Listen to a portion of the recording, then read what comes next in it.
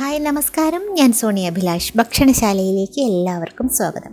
ഇന്നൊരു മിൽക്ക് ഷേക്കാണ് ഉണ്ടാക്കാൻ പോകുന്നത് കേട്ടോ. അതെങ്ങനെ നമുക്ക് തയ്യാറാക്കാമെന്ന് നോക്കാം. അപ്പോൾ അതിനു മുമ്പ് ചാനൽ ഇതുവരെ സബ്സ്ക്രൈബ് ചെയ്തിട്ടില്ലാത്തവർ സബ്സ്ക്രൈബ് ചെയ്യാൻ മറക്കരുത്. അപ്പോൾ നമുക്ക് വളരെ ഹെൽത്തിയും ടേസ്റ്റിയുമായിട്ടുള്ള മിൽക്ക് ഷേക്ക് എങ്ങനെ തയ്യാറാക്കാമെന്ന് നോക്കാം. ഇതിൽ ഞാൻ ഉണക്കമുന്തിരിയും ബീട്രൂട്ടും കൂടി ചേർത്തിട്ടുള്ള ഒരു സിറപ്പ് ഉണ്ടാക്കുന്നുണ്ട്. അതിന് വേണ്ടിയിട്ട് നമുക്ക് ആദ്യം അതെങ്ങനെ തയ്യാറാക്കാൻ നോക്കാം. ഒരു 100 ഗ്രാം ഉണക്കമുന്തിരി വെള്ളത്തിലിട്ട് കുതിർത്ത് ഞാനൊരു സോസ് പാനിലിട്ടിട്ട് വെച്ചിട്ടുണ്ട്. അതിലേക്ക് നല്ല കളറുള്ള ബീട്രൂട്ടിൻ്റെ ഒരു കഷ്ണം, അതും ചെറിയ കഷ്ണങ്ങളായി നുറുക്കിയെടുത്തിട്ടുള്ളത്, അതും കൂടി ഇതിലേക്ക് ഇട്ടെടുക്കാം. നന്നായിട്ട് വേവിച്ച് ഇതിൻ്റെ ചാറ് പിഴിഞ്ഞെടുക്കണം. അപ്പോൾ അതാണ് ആദ്യം ചെയ്യേണ്ടത്.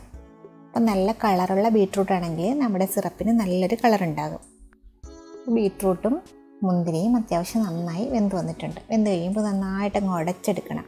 ഇത് തണുത്തതിന് ശേഷം മിക്സിയുടെ ജാറിലിട്ട് ഒന്ന് ചതച്ചെടുത്തിട്ട് പിഴിഞ്ഞെടുത്താലും മതിയാകും. ഇപ്പോൾ ചൂടോടെ വേണമെന്നുണ്ടെങ്കിൽ നന്നായിട്ടങ്ങ് ഉടച്ചെടുക്കുക. ഞാനിപ്പോൾ ഇതുപോലെ എല്ലാം നന്നായിട്ട് ഉടച്ച് നന്നായിട്ട് പിഴിഞ്ഞ് അരിച്ചെടുക്കണം. ഇതിൻ്റെ ഉണക്കമുന്തിരിയുടെയും ബീട്രൂട്ടിൻ്റെയും കൂടെ ചാറ് നന്നായിട്ട് പിഴിഞ്ഞെടുത്തിട്ടുണ്ട്. കണ്ടോ, ഇതാണ് ഞാൻ പിഴിഞ്ഞെടുത്ത് വെച്ചിട്ടുള്ളത്. ബീട്രൂട്ടിന് നല്ലൊരു കളറുണ്ടെങ്കിൽ നമ്മുടെ സിറപ്പിന് നല്ലൊരു കളറുണ്ടാകും. ഇനി നമുക്ക് ഒരു പാനിലേക്ക് കുറച്ച് പഞ്ചസാര ഇട്ടൊന്ന് മെൽറ്റാക്കി എടുക്കണം. അതിലേക്ക് വേണം ഈ സിറപ്പ് ഒഴിച്ച് ഒന്ന് തിളപ്പിച്ച് കുറുക്കിയെടുക്കാൻ. അല്ലാതെ ഇപ്പോൾ മുന്തിരിയും ബീട്രൂട്ടും എടുത്തതിലേക്ക് പഞ്ചസാര ഇട്ട് വേവിച്ച് പിഴിഞ്ഞെടുക്കാമായിരുന്നില്ലേ എന്ന് ചോദിച്ചാൽ അത് നമുക്ക് അധികം നാളിങ്ങനെ സൂക്ഷിച്ച് വയ്ക്കാൻ പറ്റില്ല. മാത്രമല്ല ഇങ്ങനെ തയ്യാറാക്കുന്ന ആ ഒരു ടേസ്റ്റ് ഉണ്ടാകത്തുമില്ല. അപ്പോൾ പഞ്ചസാര ഒന്ന് മെൽറ്റായി വന്നതിന് ശേഷം നമുക്ക് എടുത്ത് വെച്ചിട്ടുള്ള സിറപ്പ് കൂടി ഇതിനകത്തേക്ക് ഒഴിച്ചു കൊടുക്കാം. അപ്പോൾ ഇതിലേക്ക് ഒരു കഷ്ണം ഗ്രാമ്പു വേണമെന്നുള്ളവർക്ക് ഇട്ട് കൊടുക്കാം കേട്ടോ. ഗ്രാമ്പൂൻ്റെ മണം ഇഷ്ടമുള്ളവർക്ക് വേണമെങ്കിൽ ഒന്ന് ഇട്ടെടുക്കാം. പഞ്ചസാര നന്നായിട്ടൊന്ന് മെൽറ്റായി വന്നിട്ടുണ്ട്. ഇതിനകത്തേക്ക് എടുത്ത് വെച്ചിട്ടുള്ള ബീട്രൂട്ടിൻ്റെയും ഉണക്കമുന്തിരിയുടെയും കൂടെ ഒരു എക്സ്ട്രാക്റ്റ് ഇതിനകത്തേക്ക് ഒഴിച്ചെടുക്കാം. ഇത് നമുക്ക് നന്നായിട്ടൊന്ന് തിളച്ച് കുറുകി വരുമ്പോൾ ഒന്ന് അരിച്ച് മാറ്റി വെച്ചേക്കുമ്പോൾ തണുക്കും. തണുത്ത് കഴിയുമ്പോൾ ഒരു ഗ്ലാസിൻ്റെ ജാറിലോ കുപ്പിയിലോ എങ്ങാനും ഒഴിച്ചിട്ട് നമുക്കത് ഫ്രിഡ്ജിലേക്ക് സൂക്ഷിച്ച് വയ്ക്കാം. ഇതുപോലെ മിൽക്ക് ഷേക്കോ അല്ലെങ്കിൽ എന്തെങ്കിലും ജ്യൂസോ ഒക്കെ ഉണ്ടാക്കുമ്പോൾ അതിലേക്ക് ആഡ് ചെയ്ത് ചേർത്ത് കുട്ടികൾക്കോ അല്ലെങ്കിൽ മുതിർന്നവർക്കായാലും കുഴപ്പമില്ല. മുന്തിരിയും ഉണക്കമുന്തിരിയും ബീട്രൂട്ടും ഒക്കെയാണ്. അപ്പോൾ വളരെ ഹെൽത്തി ആയിട്ടുള്ള ഒന്നാണ്. അപ്പോൾ അത് നമുക്ക് എപ്പോൾ വേണമെങ്കിലും എടുക്കാം. നല്ലൊരു കളറുണ്ടാകും നമ്മുടെ ജ്യൂസിനൊക്കെ.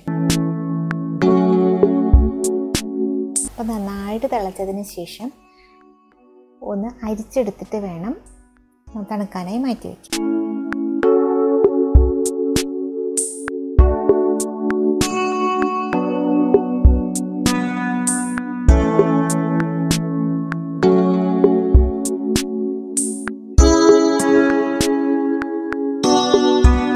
നമുക്കൊന്ന് തണുക്കാനായി മാറ്റി വയ്ക്കാം. അരിച്ച് തണുക്കാനായി മാറ്റി വയ്ക്കാം.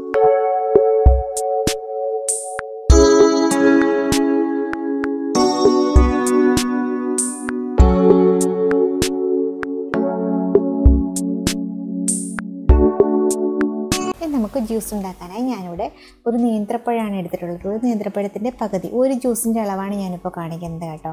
അപ്പോൾ ഒരു നേന്ത്രപ്പഴം പുഴുങ്ങി അതിൻ്റെ പകുതി ഭാഗം എടുത്തിട്ടുണ്ട്.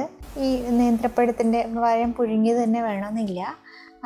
അല്ല, പുഴുങ്ങാത്ത ഫ്രഷ് ആയിട്ടുള്ള പഴം ഇട്ടാലും കുഴപ്പമൊന്നുമില്ല. ഞാനിപ്പോൾ പുഴുങ്ങിയ പഴമാണ് എടുത്തിട്ടുള്ളത്. ഇതിലേക്കൊരു 4 ബദാം വെള്ളത്തിലിട്ട് കുതിർത്തതിന് ശേഷം അതിൻ്റെ സ്കിന്നൊക്കെ റിമൂവ് ചെയ്ത് അരച്ചെടുത്തിട്ടുള്ളതാണ് കേട്ടോ. അരച്ചെടുത്ത ബദാം പേസ്റ്റാണ്. ബദാമിൻ്റെ സ്കിൻ റിമൂവ് ചെയ്യുന്നതിന് എളുപ്പം പെട്ടെന്ന് റിമൂവ് ചെയ്യാൻ വേണ്ടിയിട്ട് ഇച്ചിരി ചൂടുവെള്ളത്തിലിട്ട് വെച്ചിരുന്നാൽ മതി. പെട്ടെന്നത് ഇളക്കിക്കളയാൻ പറ്റും. ഇതിലേക്ക് ഒരു ഇച്ചിരി പഞ്ചസാര ഞാൻ ചേർക്കുന്നുണ്ട്. കാരണം ഞാൻ നേരത്തെ എടുത്ത് വെച്ചിട്ടുള്ള ബീട്രൂട്ടിൻ്റെയും മുന്തിരിയുടെയും സിറപ്പാണ് ഇതിലേക്ക് ചേർക്കുന്നത്. അതിൽ ഇച്ചിരി മധുരം കുറവാണ്. അതുകൊണ്ട് ഇതിലേക്ക് നമുക്ക് ആവശ്യത്തിന് പാലൊഴിച്ച് അടിച്ചെടുക്കണം.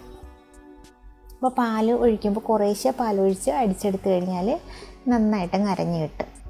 അപ്പോൾ ആദ്യം ഒന്ന് കുറച്ച് പാലൊഴിച്ച് ഒന്ന് അടിച്ചതിന് ശേഷം ബാക്കി പാലും കൂടെ ഒഴിച്ച് അടിച്ചെടുക്കാം. അങ്ങനെ ഞാനെല്ലാം അടിച്ചെടുത്തിട്ടുണ്ട്. കണ്ടോ, നന്നായിട്ടുള്ള സ്മൂത്തായിട്ട് വന്നിട്ടുണ്ട്. നല്ലൊരു ഷേക്കായിട്ട് വന്നിട്ടുണ്ട്. ഇതിലേക്ക് ഒരു ഡ്രോപ്പ് വാനില എസൻസ് കൂടി ചേർത്തുള്ളൂ കേട്ടോ. നല്ലൊരു ടേസ്റ്റ് കിട്ടും. നമുക്കിനൊരു ഗ്ലാസ് ജ്യൂസിൻ്റെ ഒരു ഗ്ലാസ് എടുത്തിട്ടുണ്ട്. ഇതിനകത്തേക്ക് ആദ്യം എടുത്ത് വെച്ചിട്ടുള്ള സിറപ്പ്. ഈ സിറപ്പ് എടുത്ത് വെച്ചിട്ടുള്ളത് എടുക്കുമ്പോൾ നന്നായിട്ട് ഷേക്ക് ചെയ്തതിന് ശേഷം ഒന്ന് നന്നായിട്ട് കുലുക്കിയതിന് ശേഷം വേണം നമുക്ക് ഇതിലേക്ക് ആഡ് ചെയ്യാൻ.